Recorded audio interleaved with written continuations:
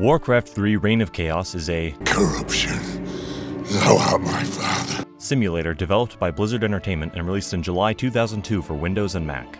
The game is a full 3D rendition of the classical RTS format brought about by its predecessors, and includes all the new bells and whistles you would expect to come along in a sequel such as this. It also bears the continuation/expansion of the stories that were told through the previous two games. 1 year later, in July 2003, the expansion, The Frozen Throne, was released, which included even more content for both gameplay and story. For this review, I'll be referring to and using footage of the original game, as it's the version I'm most familiar with and preferential to. Call it nostalgia if you wish, because it probably is, but I just love the charm and whimsy of these bright, blocky graphics. And when I think Warcraft 3, this is the way it appears in my head. Towards the end of the video, I'll have a few comments regarding the Reforged remake, but both versions are nearly identical in content, and for the most part, aside from minor gameplay tweaks, the only differences are presentation of visuals and audio alone. So anything I have to say should be applicable to both versions. Prior to Warcraft 3's release, Blizzard had begun to eke their way into mainstream recognition, particularly following the release of the absurdly successful StarCraft and its expansions. Those who had been following the company at the time were eager to see what the folks at Blizzard would come up with next for their Warcraft universe, but at the time, Warcraft 3 wasn't actually the next intended release. A point-and-click adventure game entitled Lord of the Clans was initially meant to be released sometime before Warcraft 3 in order to introduce certain characters and story elements. However, due to several complications between game design and interstudio relations, the game wound up being cancelled and its story instead handed off to writer Christie Golden to be turned into a novel that was then published in 2001. Actually, in total, throughout 2001, 3 novels were released which took place within the Warcraft universe and were designed to flesh out the world of Warcraft, if you'll forgive the pun. All 3 were written by different authors, and of which only the latter 2, Day of the Dragon and Lord of the Clans, actually made it to print. Sorry, Chris. Elements from these novels are at best lightly alluded to within Warcraft 3 itself, and act only as supplemental resources for those interested. Chiefly, they're notable for being the origins of many of the major characters within the wider Warcraft narrative, such as Thrall, Sylvanas, Falstad, and eventually playing part in the contradiction that sparked the Great Red Shirt Massacre of 2010. Game at all. What happened to him? Isn't Falstad dead? From Day of the Dragon? No? Of course, none of the novels are required reading to get up to date with the Warcraft narrative, as included within the manual of the game is an extensive backstory and presentation of all the primary characters, themes, locations, etc., which are then subsequently explored within the game itself. Everything you need to know is all in here, and for a game that contains a greater narrative focus, naturally there's more than ever before. In fact, there's more backstory in this game alone than the other two combined, and it's not surprising to learn that Blizzard had been in the process of creating their Warcraft MMO pretty much side by side with this game, as the announcements for both were spaced a mere 1 year apart. But it's worth mentioning that even with that said, just about everything mentioned in the backstory can be seen in some form or another within the actual game, so there's no superfluous flavor text strewn about just so you have something to read in the bathroom.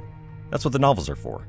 Now more than ever, the backstory can strengthen your understanding of the events and plot within the game as it's in motion, and enhance the overall narrative as a whole.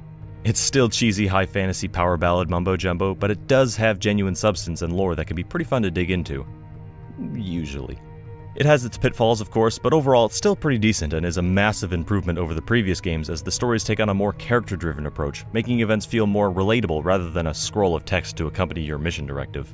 Rather than have you take my word for it, I'll once again illustrate with a badly drawn slideshow. I'll do my best to put the events in chronological order, but I'll mention again that there's quite a lot of it. 5 distinct narratives, actually. And if you don't care about any of it, or you just want to jump ahead to the gameplay, then go ahead and skip to this timecode, or check the index in the description.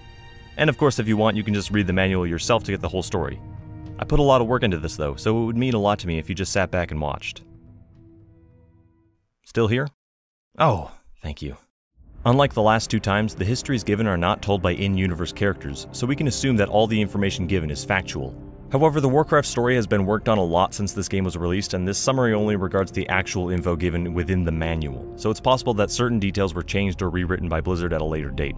And as such, some of this info may not be entirely up to date or accurate with the current mythos. Since I'm not using any reference outside the games themselves, certain visual elements are going to be my own, let's call it artistic interpretation. So step aside, Peter Lee. I got this one. Just one more preface. This game takes the general structure of the previous 2 games and rewrites a lot of the details to fit a new and more internally consistent Chronicle. If you want to compare what's changed, just watch the other 2 videos by following their corresponding links listed below. I'll give you a few seconds to pause the video and do that now if you wish. All set? Cool. Let's get it on. It all started at the beginning of the universe. Yeah, seriously. The origin of the universe is unknown. Some believe the universe began as an enormous, tremendous explosion, sort of a large kapow, if you will. It flung matter and energy outwards into the vast, dark nothingness, eventually coalescing into planets and stars and generating various diverse life forms. The other theory is that the universe was created through the deliberate construction of a single deific entity, in essence a sort of rational arrangement, if you will. Regardless of which happens to be true, once the universe began, several metallic, godlike beings sprung up along with it whose sole intention was to create order from their chaotic universe, creating habitable planets and life and whatnot. They were also vanguards against demons who lived in the Twisting Nether, a plane of existence to which all other universes are connected. These demons were the complete opposite of our friendly metallic titans.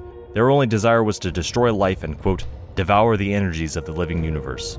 Sargeras, who is now pronounced Sargeras for whatever reason, being the most powerful of all the titans, was tasked to lead the resistance against the demons. Sargeras fought for countless eons and became all pouty-faced after encountering a particularly nasty race of sorcerers called the Eridar, who had the power to corrupt the peaceful races and turn them into demons. He became even more pouty-faced after encountering some soul-stealing and conniving vampires named the Nathrazim, who were more commonly referred to as Dreadlords.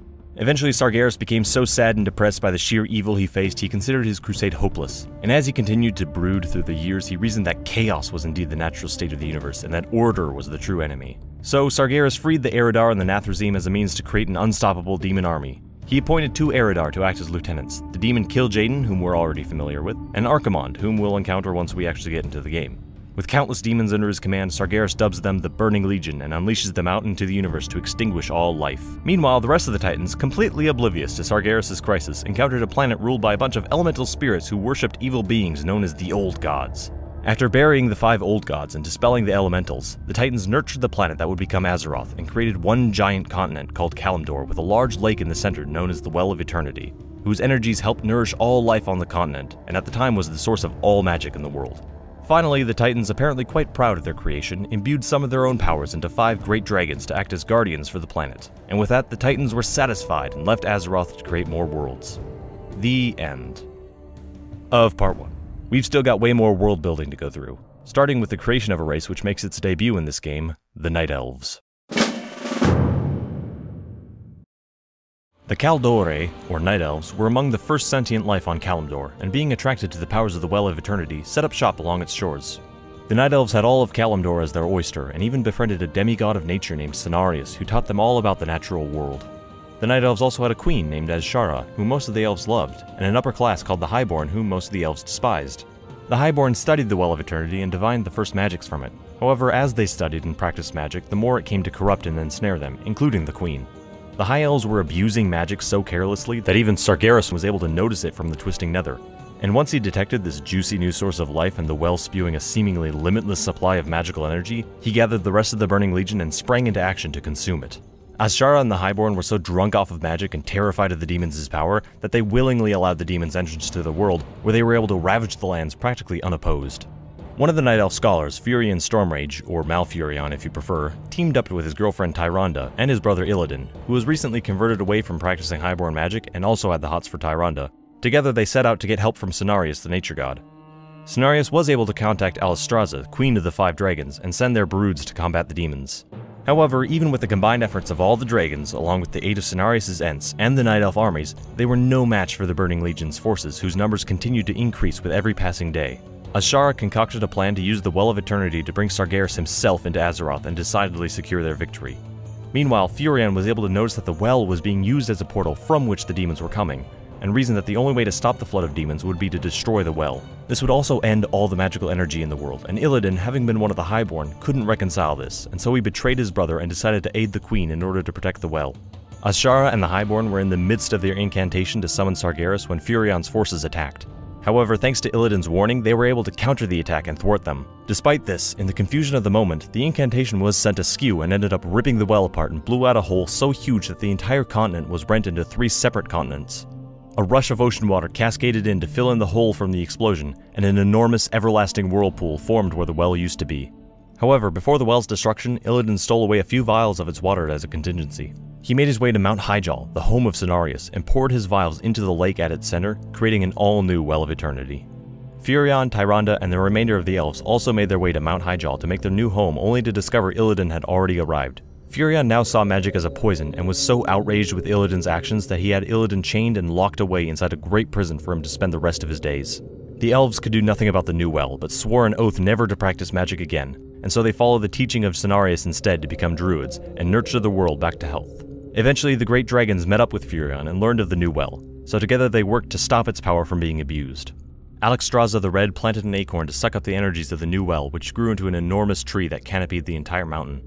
Nosdormu the Bronze placed an enchantment which prevented the elves from aging or becoming ill so long as the tree stood. And finally, Ysera the Green linked the tree to her ethereal realm known as the Emerald Dream, which helped shape the evolutionary path of nature, and the elves had to spend centuries of time sleeping in order to inhabit the dream, conduct the flow of life, and become one with nature or whatever.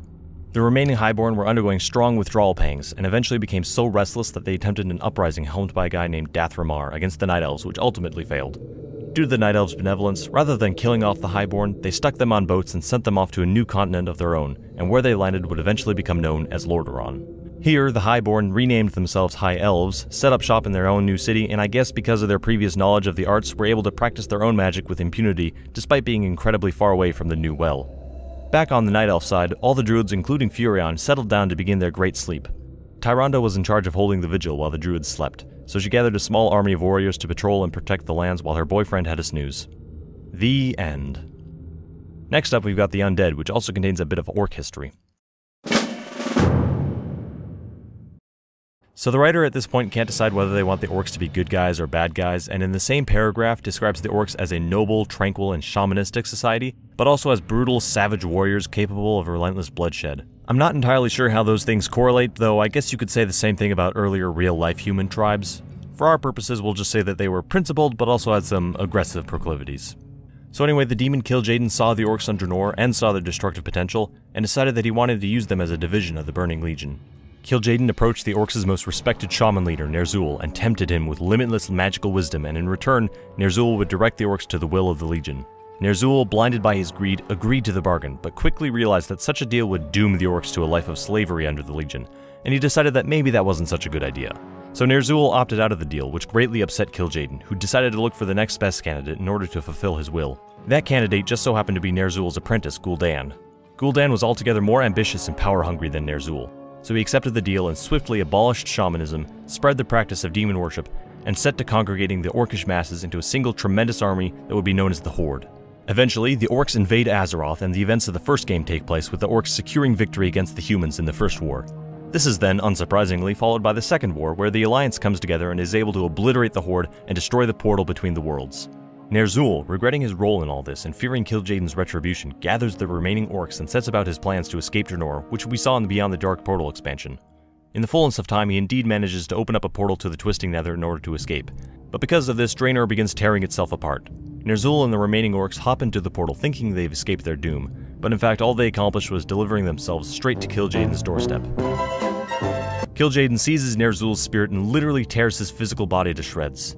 Ner'zhul pleads for death, but because of their earlier agreement, Kil'jaeden retains ownership over Ner'zhul's soul to be used for his own designs. Kil'jaeden desired a newer and better army than what the orcs provided, so he offered Ner'zhul a new deal to submit to the Legion absolutely and helm his new great army. Ner'zhul's only other option was eternal suffering, so he reluctantly agreed. With Kil'jaeden's power, the remaining Death Knights and Warlocks that Ner'zhul brought with him were immediately killed, again, and raised back from the dead, again, to become liches. Ner'zhul's spirit was placed inside a massive block of ice and given demonic power to expand his consciousness and control his undead followers. Ner'zhul then became known as the Lich King and his followers the Scourge, and they were tasked with killing off the human armies of Azeroth to turn them into undead followers as well. According to the bargain, Kil'jaeden promised Ner'zhul to return him to a new and healthy body if he was able to accomplish the tasks given to him. But Kil'jaeden still felt skeptical of Ner'zhul's loyalty and assigned the Nathrezim, aka the Dreadlords, to act as a sort of police to the Scourge and ensure their plans would unfold as intended. Kil'jaeden flung Ner'zhul's icy prison into Azeroth, where it landed in the northern continent of Northrend. As it landed, it was warped to resemble an icy throne and act as a sort of antenna for the Lich King to control the newly formed Scourge. His first test was to enslave the minds of nearby indigenous lifeforms, such as trolls and wendigos, and use them to spread his plague into some human settlements. After the humans were killed, they rose again as zombies and consequently strengthened Ner'zhul's growing power. Soon, every settlement on Northrend was consumed by his plague, except for one ancient civilization. These were the Nerubians, who were an army of giant spiders. They were at first immune to the Lich King's mind control, however after a long and arduous battle, the Nerubians were eventually destroyed and brought under the Scourge's control, and their architectural designs were used as a basis for the various structures of the undead. How convenient that the Nerubians share aesthetic similarities to the necrophilic Egyptians, eh? Anyway, Ner'zhul sent out a telepathic summons across Azeroth in an attempt to ally with any powerful entities able to detect it to his crusade. One powerful Archmage and member of the prestigious Kirin Tor Council of Dalaran, Kel'Thuzad, heard the Lich King's call, and having had a keen interest in the dark arts with no way to practice them, abandoned his position on the council and set off to Northrend to meet with him. Ner'zhul offered Kel'Thuzad access to the dark power and immortality, to which he eagerly accepted.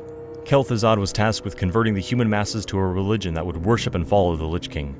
And so Kel'Thuzad set off back to Lordaeron to do just that, quite successfully as it happens, and was able to form what would be called the Cult of the Damned. Ner'zhul concentrated his energies to create a physical plague substance, which was then spread across the northern regions of Lordaeron to help with the Cult of the Damned, who enthusiastically sacrificed themselves to gain immortality through undeath and further spread the plague to kill unsuspecting civilians. And so the true Scourge began creeping its way across Lordaeron. But Ner'zhul doubted Kil'jaeden's bargain and began silently scheming to search for a way to escape his frozen prison. He needed a host to possess and unshackle him from the grip of the Dreadlords and Burning Legion, and so he sent out his consciousness in search of the perfect slave. And the rest of that story, however, will be told in the game itself. And now we have to rewind the clock back a bit to just after the Second War so that we can talk about... So if you'll recall in the last game, Gul'dan deserted the Horde in order to search for the Tomb of Sargeras and attain a sort of godhood from the scepter inside, but only found terrible demons when he opened the door. In a slight retcon, it was not this handsome troll archer who heroically managed to slay Gul'dan, but actually just the demons inside the tomb instead. Anyway, this betrayal diverted Doomhammer's attention away just long enough for the Alliance to gain the upper hand against the Horde and ultimately secure victory. There's also another retcon regarding Lothar. In the last game it was said that he attempted to parley with the Orcs and that the treacherous Orcs decided to just kill him instead. But here it says that he just fell in battle.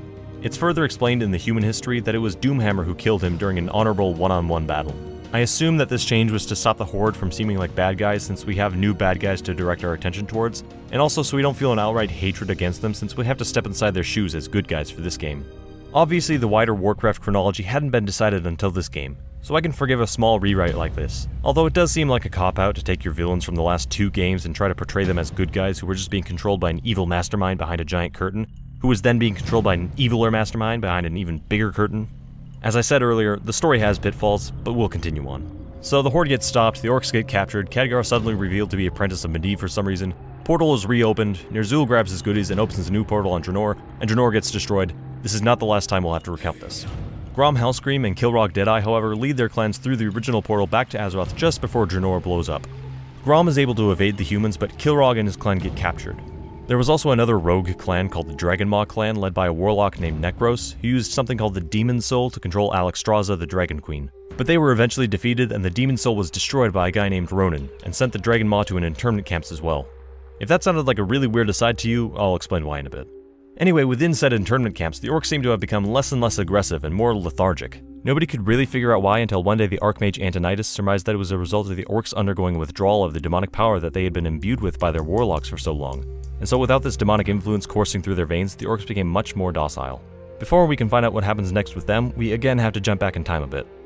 During the First War, a human officer named Aedelas Blackmore found a little baby orc that had been abandoned out in the wild. He took in the orc and named it Thrall, and raised him as a slave to become a fierce warrior. Aedelas intended to train Thrall to become the leader of the Orcs, so that Aedelas could, by proxy, rule the Orcs himself and in turn use them to rule his fellow men, effectively gaining dominion over both powers. Thrall wasn't as enthusiastic about this plan, and after the Second War ended, he was able to run away and set off to search for the only remaining free Orc clan under Grom Hellscream. They did eventually meet, but they both had trouble rousing their fellow Orcs out of the internment camps after finding that they had lost their fighting spirit. Thrall eventually left Grom to search for the Frostwolf clan, to which he apparently originally belonged. Once he found them, he learned that he was actually the son of their old chieftain, Durotan, who had been killed in the wilds around the same time that he was discovered by Aedelas 20 years earlier. One of the last remaining shamans, an orc named Drekthar, trained Thrall in the ways of shamanism, and taught him of the evils brought upon the Orcs by Gul'dan and the demons. Once properly trained, Thrall was elevated to become the new chieftain of the Frostwolf clan. During their travels, they came across Orgrim Doomhammer, who had escaped captivity and had been hiding out alone for several years. Orgrim, having been a friend of Durotan, agreed to join Thrall and help set free their brethren from the humans' oppression, and thanks to Thrall's resolve, they were indeed able to revitalize some of the captured Orcs' spirits. This culminated in Thrall returning to Aedelas' stronghold of Durnhold, where they sieged the fortress and freed the Orc prisoners kept there. It was during this fight that Orgrim was slain in battle. Thrall took up the Doomhammer into his own hands, and after the battle had ended, the rest of the Orcs praised him as the entire Horde's new war chief.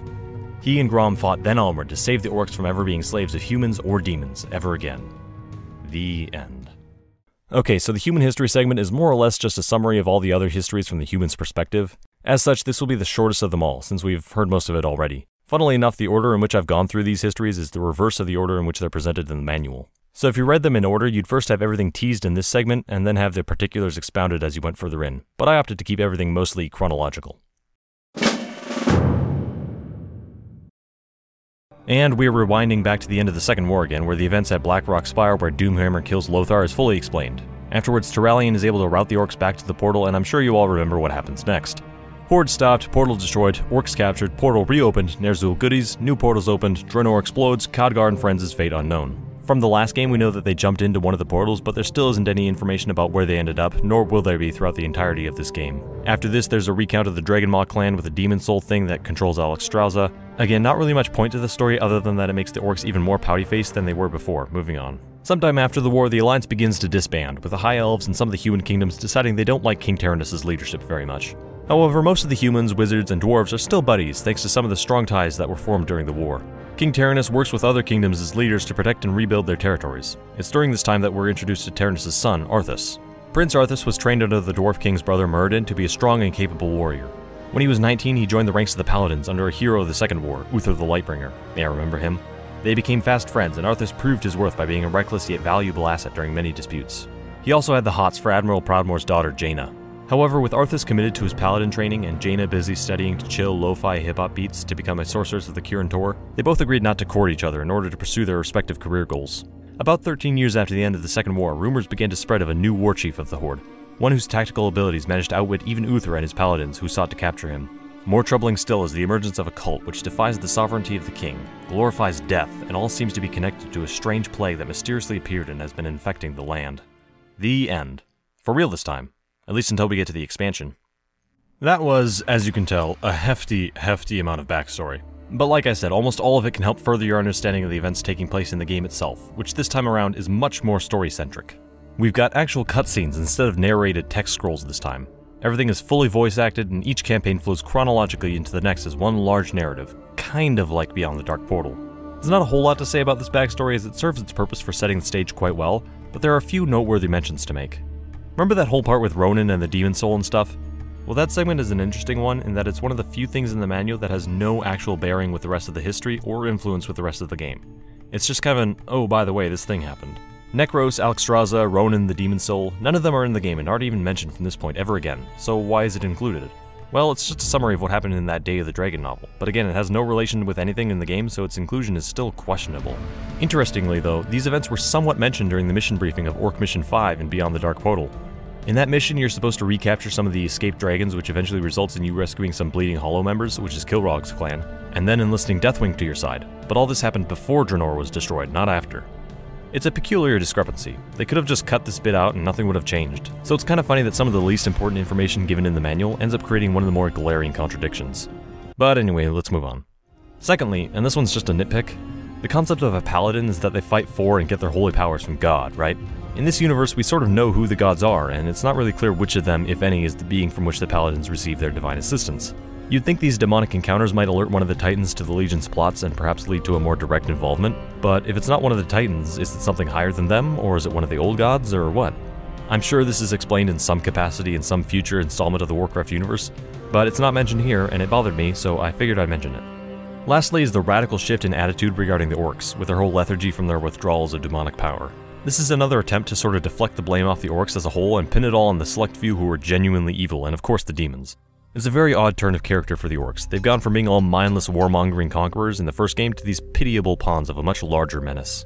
I suppose in defense of this story, the first games were told from the perspective of individual characters, so it makes sense for them to be ignorant of the origins or hidden agendas that were apparently at hand. There's really no easy explanation you can make when you try to stop the Orcs from being the bad guys all of a sudden, or why it had to be that way in the first place. I would guess it's because having a one side be evil just because of their animalistic barbarism is kind of a boring motive for your villains to have. I understand why you'd want the Orcs to be more complicated and relatable, especially if you plan to have them be playable in a much more story-focused game. But then I'd argue you kind of missed the point when you tried to pin the blame on demons that are also just evil for the sake of it. I reckon it has something to do with the duality of power present in the MMO. Now instead of the good guys and the bad guys fighting each other, we have the good guys and the misunderstood good guys fighting the demons or each other due to some sort of misunderstanding. This is also one of the criticisms that the lead writer, Chris Metzen, gets a lot these days. Characters can't just become evil on their own, they have to be corrupted by some mystical otherworldly malevolence. In Metzen's eyes, it's just corrupted turtles all the way down. I could go on about how out of hand it eventually gets, but we're just focusing on Warcraft 3 at this point, and it really isn't that insulting a change to be made. I'm not as upset about demons being the new antagonists as I am disappointed at how you never really get to play as the actual bad guys anymore. Even the undead, the most obviously evil looking and the ones that perpetrate the most evil acts, are ultimately fighting against the demons in their own way too, making them anti-heroes of a sort. Sometimes you just want to play as the bad guys, and that's what the orcs represented in the previous 2 games, but you can't do that anymore because the narrative was corrupted. It's definitely a divisive plot device, but at the very least it justifies pretty much every race's motivations against an ever-changing and pervasive threat. It broadens the scope for what's possible in the Warcraft universe and opens the door for some compelling narratives to be told from different perspectives. Okay, well we've talked enough about story stuff for now though. There's obviously a lot more left to discuss, but how about we take a break and dig into the actual game? If you're just interested in the more narrative stuff, you can skip ahead to the storyline of the 4 campaigns. It's up ahead at this timecode. And I'll warn you now, for those that stick around, that some of the gameplay that you see will inevitably contain story spoilers, so if you haven't played the game yet and want to experience the story for yourself, now is the time to do so. You already know all the backstory, so you're all set to start playing. Or if you just hate fun, you can skip ahead, watch my recount of it, and then come back here. Whatever you want to do. There's an index of segments in the description of this video for a reason. I've only arranged them in this particular order for the pacing of casual watchability in mind.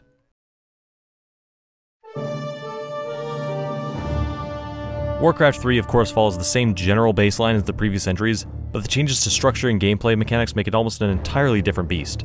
But most importantly, Blizzard had the good sense to omit naval combat entirely. The core backbone of collecting resources, building structures, and guiding units to do your bidding is still the bedrock on top of which all else is placed. And as one would expect from a sequel, this new entry brings with it more structures, units, enemies, locations, and perhaps most notably, more factions. Introduced to this game are the Undead and the Night Elves. Once we dig into the expansion, we'll also be introduced to the Naga and Human/Blood Elf remix. And there are also a number of races and units which have no particular allegiance scattered about.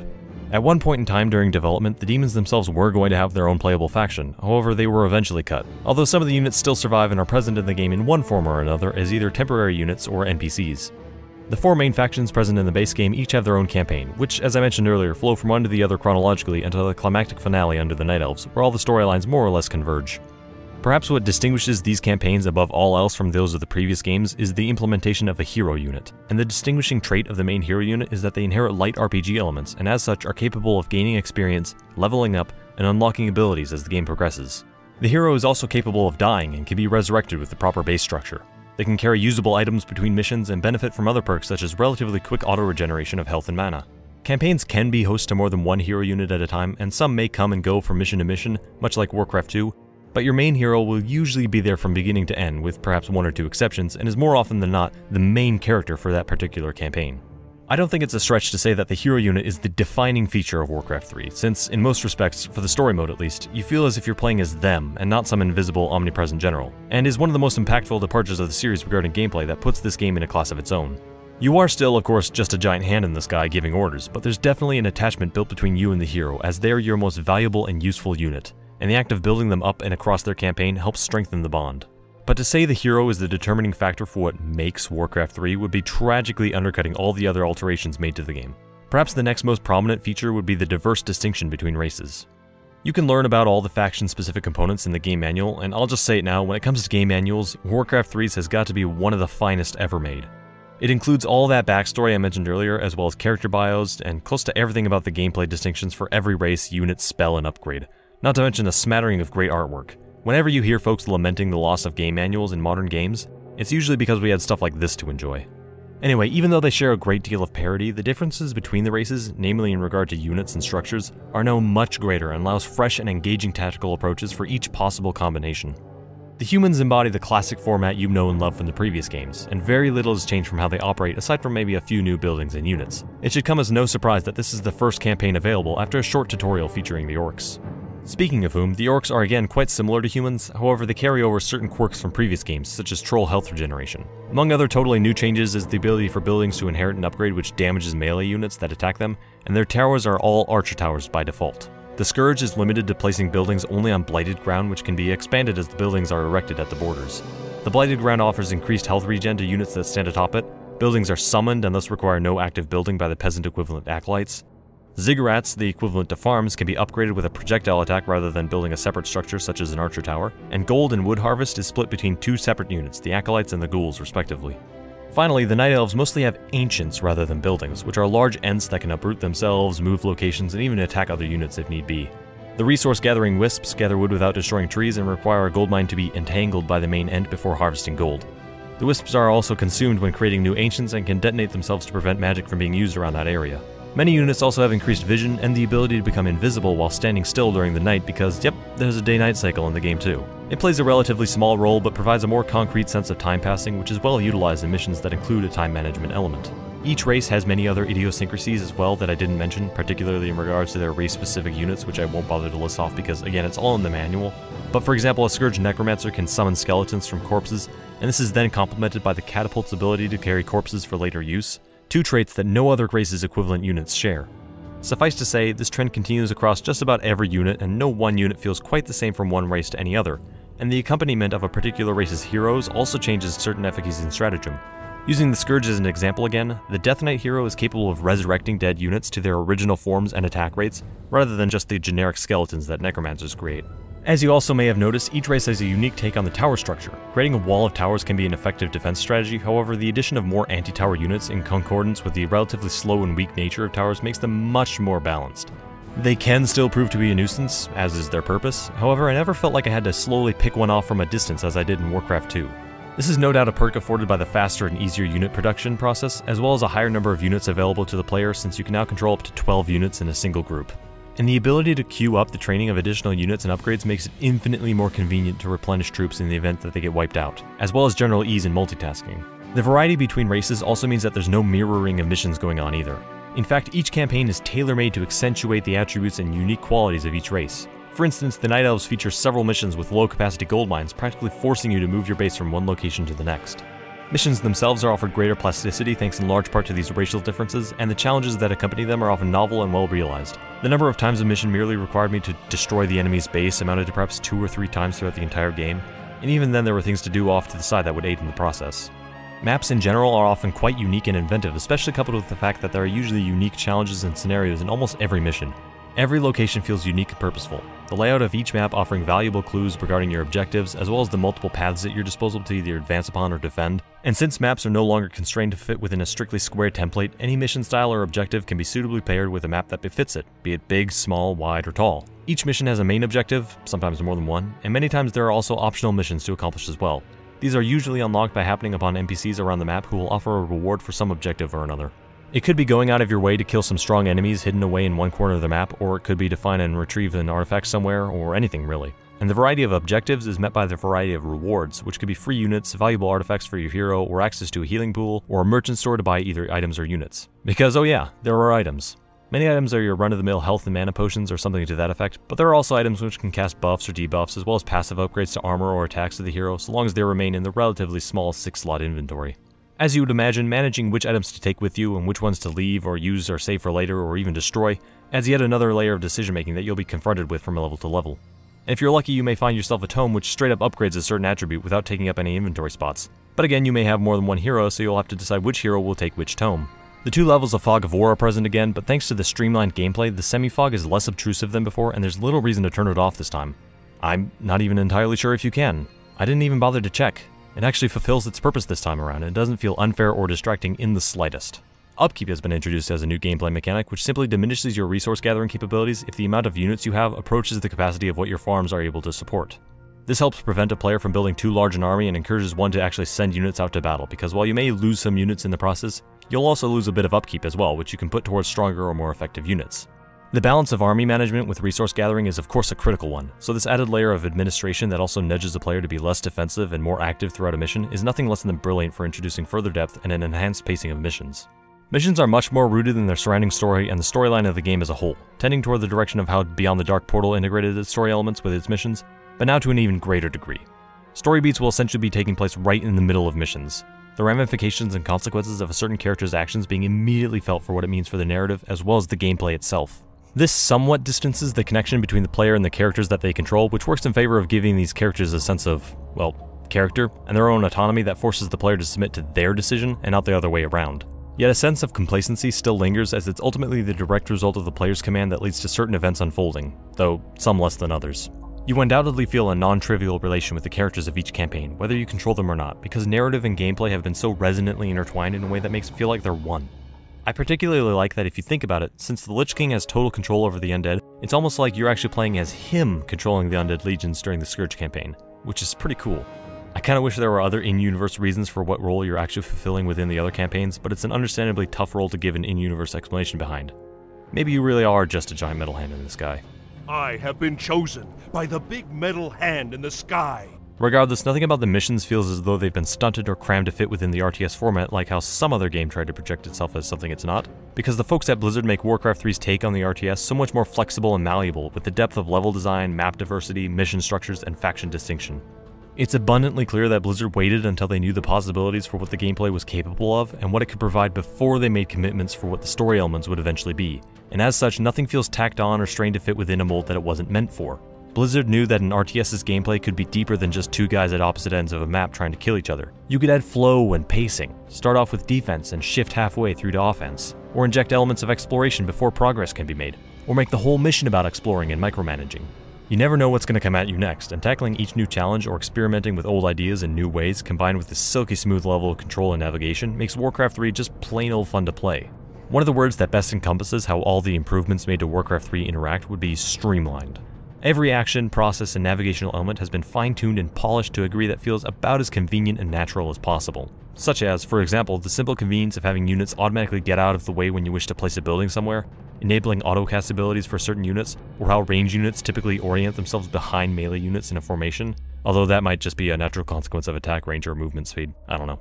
As a sort of funny aside, after a weekend of playing and gathering footage for this video, when I went back to my day job, I caught myself trying to navigate through spreadsheets by brushing the mouse to the edges of the screen. I suppose that speaks volumes to the comfortable and intuitive degree of control that was designed and refined just for this game's camera navigation. And there are so many charming and often subtle touches to the visuals to help distinguish and offer instant visual feedback for just about everything in the game. It goes from obvious things like how units suffering from burns will be on fire, to things like growing in size while berserk, changing specific colors when inhibited by specific debuffs, and even something like how every building has a unique animation to indicate that it's in the process of either researching or training new units. The amount of clear visual feedback and the care to make every animation and effect unique and readable is something that may seem rather obvious, but is really worth commendation when it's been conducted with the finesse and scope as is visible here. Especially when you consider the amount of diversity between races and how all these visual cues are made compatible across them all. An example of this is how Orc riders entrap flying enemies with rope nets, while Scourge Nerubians use webs. They function in the same way, but the effort to make two units that accomplish essentially the same task so distinct from one another yet immediately apparent as to their similarities in combat aptitude is what puts Warcraft 3 way over the top compared to its contemporaries. And it's all those subtleties that lie between races what makes the gradually repeating difficulty scale across campaigns all the more sensible. You go through the human campaign first as a familiar territory to accustom yourself to all the other game-wide changes, then you're thrown into the Scourge, which is a rather drastic departure in its structure. Just about every unit acts in a marginally askew degree from what you're used to. But since you've been fighting them throughout the entire human campaign, you have a general idea for what their capabilities are. Still, going through that slow introduction of units and buildings makes sense and is a welcome learning experience. Orcs and Night Elves follow, and naturally, since it's important to know the changes and differences between races, you go through that progression of unlocking units twice more. This does come off as a bit tedious with multiple playthroughs, and this will of course be addressed in the expansion, but on the plus side, missions overall do get a bit more challenging. You'll have to learn how to play your new race quicker than before, as the difficulty will come back up to speed in a hurry. When playing on normal difficulty, the game is fairly easygoing, you're unlikely to fail most missions, and all you need is a bit of patience and planning.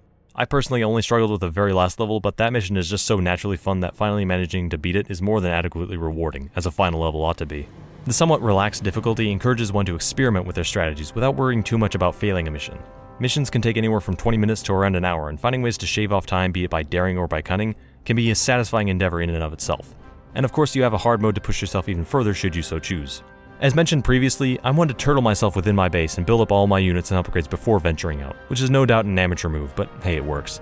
Fortunately, the game introduces missions that exclude that as an option, so that's just another example of how the game can be one step ahead of you and force you to operate out of your comfort zone and make sure you understand alternate ways of going about missions, which is always great to see. From story to difficulty scaling to mission variety to the sheer fun of it all, Warcraft 3 has one of the finest, most enjoyable story modes around, not only in the world of RTS, but in video games period. So seriously, if you've not played this game before, you're doing yourself a massive disservice. Even for someone who's never been all that into RTSs, this is one I keep coming back to. Visually, the game has an instantly recognizable style of character and environmental design with special mention directed towards the game's use of color. The vibrancy of colors lends itself well to that cartoonish design of the characters and presents that unmistakable high fantasy impression along with it. This is complemented well with the exaggerated motions of animations strewn about. I never get tired of those massive flappy mouths in character portraits and bouncy flailing nature of most units.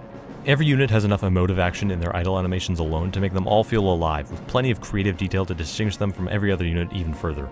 There's a razor-thin balance Warcraft tends to walk across between being somewhat playful and comical, but also believable and nuanced in ways that never allows them to detract from serious or tense scenes. It's a balance that's tough to get right, and Warcraft seems to excel at. And special mention is in order for some of the more creative and original elements in general.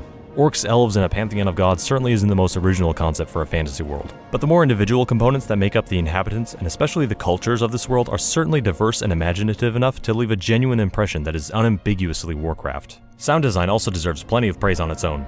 Plenty of sound effects and voice lines have burned themselves into my brain and fit in effortlessly with the overall character of the game as a whole. There's not a man alive who's played through this game and can't instantly recite the dialogue exchange between Arthas and Uther from The Culling by heart, or one of its many parodies. Again, notable distinctions are present in all the sound effects to add that extra bit of recognition to inform a player what unit is doing what, be it attacking, moving, casting a spell, or what have you. And they're all just really well produced and recognizable sounds.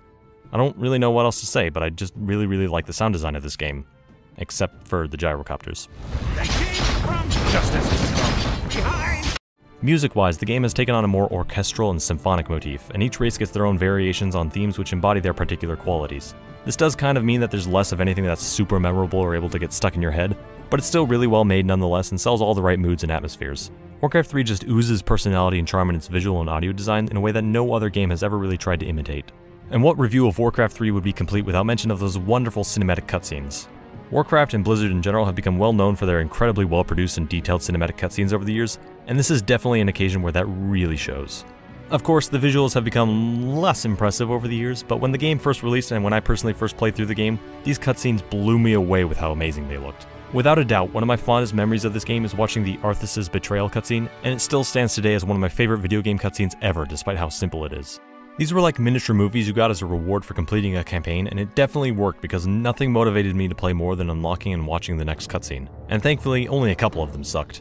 But it's also important to remember that this was a time where cinematics of this caliber weren't at all common amongst games in any capacity. Nowadays, it seems every AAA game has to have at least one or two overproduced cinematics to announce and or sell their game instead of, showing what the game actually is like. But let's not go down that path right now. Okay, what else is there? There's multiplayer. I haven't played it. It's probably good. And I know there's like 1.5 billion mods out for this game too that can shake it up and basically create entire new games. But honestly, Warcraft 3 is just so freaking good on its own that I've never even had the slightest interest in trying those out either. And yeah, it was Warcraft 3 mod that created Dota, which eventually got spun off into a full game that became one of the biggest competitive games of all time. But honestly, I just don't care. Maybe this will be an unpopular perspective, but playing through Warcraft 3's campaign leaves me feeling happy and satisfied. It's so good that I can play it, put it down, and say, that was good, and then move on with the feeling that I've gotten all I could have ever wanted out of it, with no regrets. I know that some people only play Warcraft 3 exclusively for the multiplayer and the mods, and they really love it, and probably wish I wouldn't just gloss over it, and I'm really sorry to those people. I'm happy that you're happy with that part of the game, but it just doesn't interest me. Conversely, some people don't care about the campaigns, and that's fine too. Maybe I'm a bad reviewer because I choose to flat out ignore a part of the game that many would consider critical or defining, and I don't want to undermine all the hard work that the folks at Blizzard and modders have put into it, but that's not why I bought the game, and it's not something I care enough to which I can give a fair or proper analysis. It's there if you want it, and I've heard nothing but good things about it, but that's all I can say. Now, I racked my brains for a good long while to think of any faults or shortcomings to say about this game, and obviously no game is perfect, but I have to say, this one's pretty close. Apart from maybe a soundtrack that's decidedly less catchy than previous installments, although that's not necessarily a bad thing, some missions that I'm maybe a bit lukewarm on, and a few story elements that definitely seem a bit undercooked or trite, it's a genuine struggle to find anything about this game that could be considered inarguably bad or poorly implemented. Maybe you could make a case for all the pop culture references that units make when you click on them enough, and as the years go by some of the quotes won't fare quite as well as the others, but so far 17.5 years after release, I haven't found any of them to be particularly objectionable. I'll attract the enemy with my human call. I'm so wasted! I'm so wasted! Unlike many games today where the references are all too often already long dead flash-in-the-pan internet jokes. But even so, I think all these references act as a sort of time capsule for what was popular during release. I'll take the rapist for 500. That's therapists. Warcraft 3 constantly mixes and remixes new elements in ways that seem neither unintuitive nor mere novelties. It introduces challenge in all the right ways without being overly punishing or unfair, offers variety and opportunities for different ways to play or approach multiple situations. Every element is well defined, displayed, and utilized in a balanced and worthwhile manner. You cannot play this game and not have fun. It's impossible. I ran the numbers twice, checked them thrice, peer-reviewed, meta-analysis, independent reaffirmation across multivariate and aggregate sources. It's a fact. Now, in the previous 2 videos, I covered what happened during the missions that made up the story because I felt that exactly what happened in those games was relatively obscure, and now it's time to do the same thing for this game, not only for consistency's sake, but also because I think it's handy to have a nice video summary like this. But I should mention, especially with Reforged being out, the story for this game is much more accessible and entertaining to experience on your own. So if you still have intentions to play and haven't yet, this is your last chance to do so, because everything after this has story spoilers. Otherwise, if you'd like to skip this part for any other reason, here's the timecode to jump to Frozen Throne.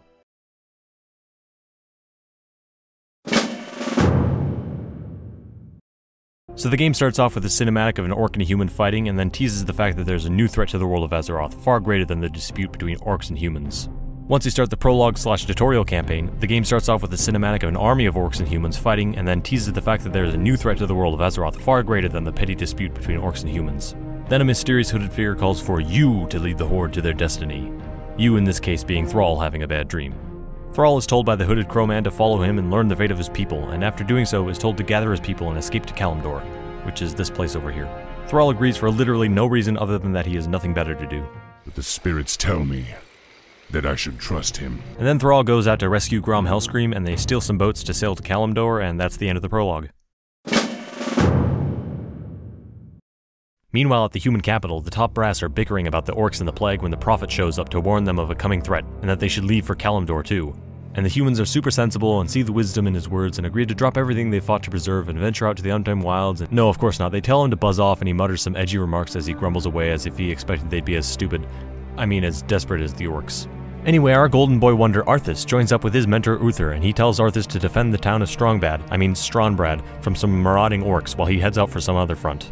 After defending the town, Arthas rejoins Uther at the Blackrock encampment, and they tag team together to defeat the orcs who are attempting to sacrifice humans for their demon masters or something. Out at Dalaran, the prophet is ineffectively trying to persuade the head of the Kirin Tor, Antonidas, but is once again turned down. After this, Antonidas sends Jaina Proudmoore off to investigate the nature of the rumored plague, so she meets up with Arthas to escort her around the nearby villages. They encounter a few undead and come to discover that the plague has been spreading by way of infected grain. The two make their way to Anderhall and encounter the necromancer Kel'Thuzad, who has been spreading the plagued grain, and he informs our heroes about his master Mal'Ganis, who is allegedly the source behind the plague's creation. As a means of thanks, they kill him, but being a part of a death cult, he doesn't really seem to mind. Afterwards, A and J make it to Hearthglen in time to learn of an oncoming army of undead, and Arthas sends Jaina to get reinforcements from Uther. Arthas defends the town and destroys as many convoys of tainted grain as possible in order to stay the spreading plague, as he waits for Uther to eventually arrive just as the assault is at its apex. And so now Arthas is just flat out offended by the plague's very existence, and he gets so miffed about how ineffectual he is against it himself that he decides to express his frustration by getting more and more rude to his friends for not being as angry about it as he is. Anyway, he stomps off towards Stratholme in order to confront Mal'Ganis. On his way there, the prophet tries to convince Arthas to leave for Kalimdor too. Arthas doesn't care, although Jaina isn't quite so sure about dismissing him. Once they make it to Stratholme, Arthas sees that everyone is already infected and decides the only thing he can do is kill all the people before the infection can kill and reanimate them. Uther objects and is dismissed from service. Jaina leaves too, as she's too disgusted by what Arthas intends to do. So Arthas and Mal'Ganis have a contest to see who can kill 100 innocent people the fastest, a contest that Arthas wins. Mal'Ganis runs away and tells Arthas to meet him at Northrend, which is up here, to fulfill his true destiny or something. And Arthas is obviously so peeved at this point that he just takes the bait. Afterwards, Jaina sees the result of Arthas' actions and is horrified, and then the prophet confronts her to finally successfully convince somebody else to head out to Kalimdor. Arthas lands at Northrend and is in the process of setting up a base and exploring a bit when he runs into an old dwarf friend, Muradin, who was part of an expedition crew to search out a legendary sword known as Frostmourne. The two team up to establish themselves in the frozen land and help each other out with their quests. However, after setting up camp, a messenger arrives with a message from the king to abandon their hunt and return to Lordran. Arthas doesn't want to leave, so he enlists the help of some mercenaries to run around and destroy the boats before his men can get to them.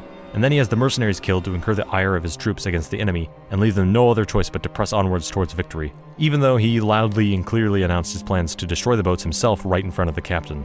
Anyway, Arthas and Muradin head into a cave to locate Frostmourne. Once they find it, they see that the blade has a curse which enslaves the soul of whoever wields it, a sacrifice Arthas is willing to make in exchange for the power it brings. Muradin, who has been super disappointed by Arthas' actions up to this point by the way, gets killed by the exploding ice prison of the sword as it's unleashed. After a good long battle, Arthas confronts Mal'Ganis, who is pleased to see that Arthas is now under control of the Dark Lord, whose voice exists within Frostmourne. However, is shocked to be betrayed when the voice orders Arthas to fulfill his vengeance and kill Mal'Ganis. Arthas, now totally corrupted by the will of the spirit being channeled through Frostmourne, which is the Lich King Ner'zhul if you hadn't figured it out, returns to Lordaeron for a hero's welcome, as they believe he has returned in victory. Only Arthas has instead come in service of Ner'zhul and kills his own father, the king, to topple the order he once belonged to, and bring about the rule of his new master. Just a note, I used to think Arthas' fall was tragic, but upon replay I realized that he never once showed any degree of restraint or piety despite being a high-ranking paladin, and was 100% motivated by revenge the whole time, so it's pretty easy to see why the Lich King chose him as a champion since he was fairly rotten to begin with. A lot like Kel'Thuzad actually. But anyway, we can move right along to the Scourge. The Scourge campaign begins right where the human campaign ends, once again focusing on Arthas, only this time as a Death Knight rather than a paladin. Arthas is called by another dreadlord named Tychondrius to sneak about some human towns and gather up some acolytes in hiding. After doing so, Arthas and his minions head to Anderhall to collect the remains of Kel'Thuzad with the intent to resurrect him. In order to transport the remains safely, Arthas needs a special urn which currently contains his father's ashes and is under the protection of the Paladins and Uther. So one by one, Arthas kills all the Paladins and Uther to claim the urn and presumably piss on his father's ashes. Kel'Thuzad's spirit also informs Arthas that the Dreadlords are still their enemy as they are acting as jailers to the Lich King. Somewhere in the Twisting Nether, several Dreadlords confer with each other and are already suspecting that the Lich King is conspiring against them and their master, Archimonde. We'll get to him later. Arthas is on his way to Quel'Thalas' capital in order to gain access to enough magical power to resurrect Kel'Thuzad. In the run-up through the forests, Arthas encounters a pesky elf general named Sylvanas who attempts to thwart him a number of times, but Arthas is ultimately able to advance against her through to the city of Silvermoon. Once in the city, Arthas is able to confront and defeat Sylvanas, though rather than kill her, he rips her spirit from her body to become a banshee to serve him. Which, fun fact, is an optional quest. You could theoretically just ignore her and leave her alive and well. Anyway, eventually Arthas makes it to the Wellspring and resurrects Kel'Thuzad. They wander off to have a chat where Kel'Thuzad tells Arthas that the Scourge are acting as temporary servants of the Burning Legion, which is on its way to invade all of Azeroth. Arthas fights through some of the Orcs so Kel'Thuzad can use a gate to talk to Archimonde for their next instructions, which, as it happens, is to reclaim one of the books of Medivh, which is hidden away at Dalaran, for use in summoning Archimonde himself into their world. So Arthas storms Dalaran and slays his way through the Kirin Tor, eventually making his way to Antonidas, killing him too, and claiming the book. That very night, Kel'Thuzad begins his incantation to summon Archimonde, while Arthas fends off the remaining Kirin Tor for 30 actual minutes. Archimonde is eventually summoned, and decides he has no further use for the Lich King, so he changes command of the Scourge from the Lich King to the Dreadlords, even though that's pretty much how it seemed to work out already. But anyway, now Arthas and Kel'Thuzad are able to slink away and go about bolstering the Lich King's power on their own, now that their duties to Archimonde and the Legion are essentially finished. As a display of his power, Archimonde builds the magic sandcastle city of Dalaran, and then crushes it, which also crushes the real-life city. But I'm pretty sure everyone inside was dead already. Oh well, on to the Orcs.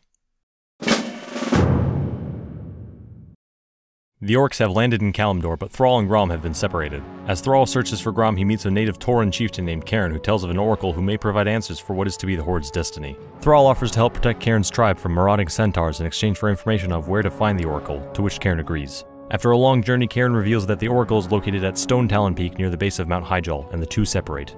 Meanwhile in Lordaeron, Tychondrius meets up with another demon known as the Pit Lord named Manaroth, who is the demon responsible for the original invasion of the Orcs, and is displeased by the fact that the Orcs were unable to accomplish what the Scourge now has, and wishes to punish them. Wait, I thought bringing the Orcs into the fold was Kil'jaeden's idea when he talked to Gul'dan, you know? Ah well. Anyway, Tychondrius informs Manaroth that the Orcs have gone to Kalimdor, and Archimonde arrives to state that the Orcs may still have a part in their plans. Back in Kalimdor, Thrall's company meets up with Grom, who is battling some humans who have also made their way to the continent under Jaina's command. The two join forces and defend themselves against the humans long enough to secure some goblin zeppelins to fly their way across the terrain. Grom is a bit too violent against the humans for Thrall's liking, so he sends them off to build a settlement while he and his men go out to search for the oracle. As Grom sets about collecting enough lumber to build the settlement, he encounters the Night Elves who combat him against his clearing of their forests, but he ultimately defeats them in order to secure the lumber. Manaroth and Tychondrius arrive in Kalimdor, but because they were beset by Cenarius in the past, they were required to destroy him before the rest of the Legion can invade Kalimdor. Since Grom's desecration of the forest has incurred the ire of Cenarius, Tychondrius has Manaroth poison a well with his blood in order to lure the Orcs to drink of it for its power, and get them to kill Cenarius for them. Down at Grom's encampments, Cenarius begins his destruction of the settlements and nearly defeats them. However, Grom learns of the poisoned pool. They find the pool and Grom willingly re-enters the Pact of the Demons in order to gain its power. With their new strength, Grom is able to stand against and defeat Cenarius. Afterward, Grom encounters Manaroth and wishes to resist, but has no choice but to serve him once again.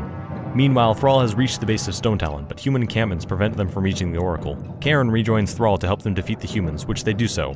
As they approach the cave, Thrall sees Jaina enter the cave first before entering himself.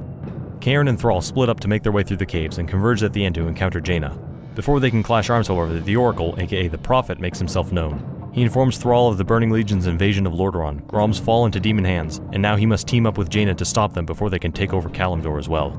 Jaina provides Thrall a mystical soul gem to capture Grom and release him from the demons' control. Thrall and the humans fight through the demonic Warsong's army to collect Grom's soul and bring it back to their base to return him to normal. Grom tells Thrall that the Orcs willingly gave themselves to Manaroth's control in the beginning, just as he did this time again. But once back to normal, he agrees to join Thrall to take down Manaroth together. In the battle, Thrall is knocked aside, but Grom is able to cut through Manaroth's armor and kill him.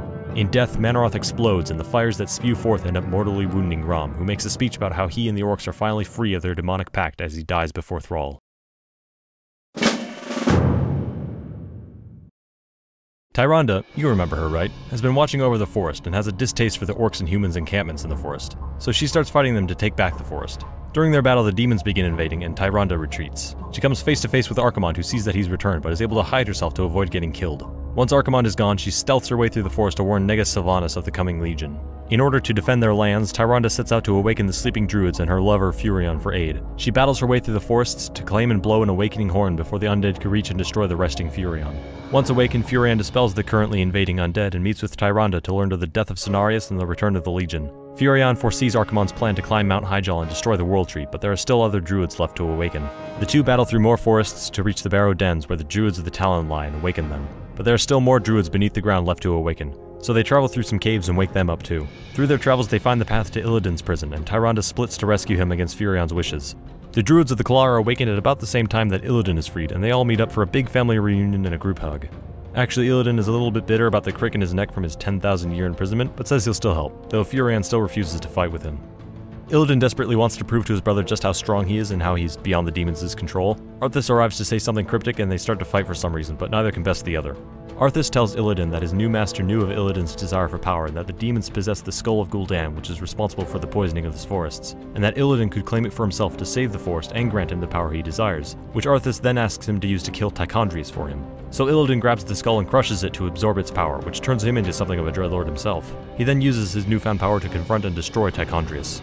After this, Furion and Tyrande approach him to berate him for trading his soul for power and banish him from the forest, to which Illidan decides to accept and wanders off. The Prophet summons Furion and Tyrande to a meeting place, where eventually Thrall and Jaina arrive as well.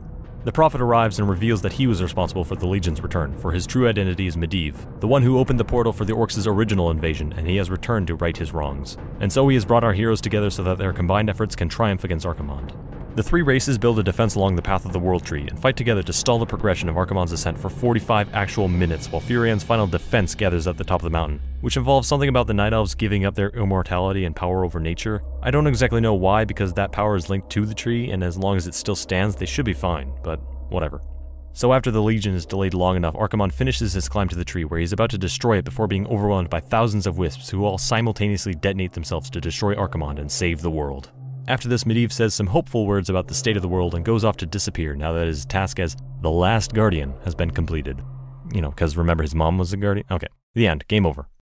So that's Reign of Chaos, and you can no doubt tell the astonishing jump in quality between Warcraft II and this. Where Warcraft II was mostly about running around to kill guys and get a thing, this game is a lot more focused on doing things that make sense for the plot, like destroying grain shipments or exploring dungeons or just trying to survive against an ever-increasing onslaught of enemies. Not only that, but the characters have actual character. Not super deep or nuanced character or anything, but enough to make them recognizable and their actions understood. Uther's staunch, pious honor shines with every line of dialogue he has like the reflection of divine light off his armor, compared to Kurdran, whose defining character trait was, is on a griffin and gets captured by dragons. Wow. And of course, as previously mentioned, the narrative flows from one campaign through to the next, and the scope of the building thread is revealed to us along with it. First it seems like Mal'Ganis is the main bad guy, but then maybe Tychondrius and the other Dreadlords. Then finally we learn about Archimonde. But even though there's this one overarching bad guy, each campaign has their own personal threats. Humans have Mal'Ganis, Scourge has the humans, Orcs have to fight basically everyone including themselves, but generally speaking have Manaroth as their main villain, even though you don't actually get to fight him. And then finally the Night Elves primarily fight the demons and actually encounter Archimonde as their final threat. But since Archimonde is the enemy of all, you all band together in the end. Except the Lich King, probably because he had a cold or something. It's not quite as simple as all that though, but that's a good thing. These characters all have pasts, and they can't just brush aside their grievances at the drop of a hat so they can unite to face one big baddie with the power of friendship. There's multiple weaving designs and motivations because everyone is trying to put themselves or their people in an advantageous position beyond just the current threat. And that threat is more than just one Grand Master with a lieutenant and a bunch of lackeys. There's actually some variety of baddies of varying status, most of whom have their own personalities to contrast our heroes, but not all.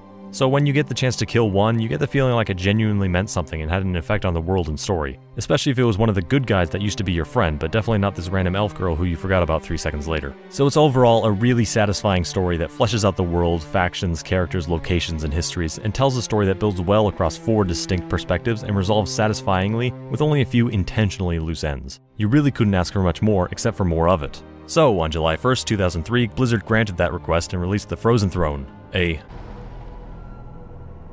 simulator and expansion to the base game where they decided not to fix what wasn't broken and just gave us more of everything in the form of 2 augmented-ish factions and 3 new campaigns into which we could all sink our collective teeth. Those of us interested in the story mode at least, but by all accounts it was a fruitful expansion for everyone, especially Blizzard, who sold 1 million copies in a month and a half, which is a big deal back then because it basically did just as well as the base game.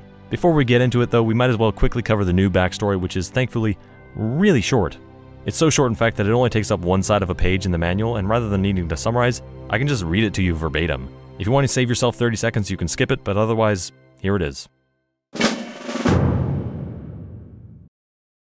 Many months have passed since Archimonde and the Burning Legion were defeated at the Battle of Mount Highjall.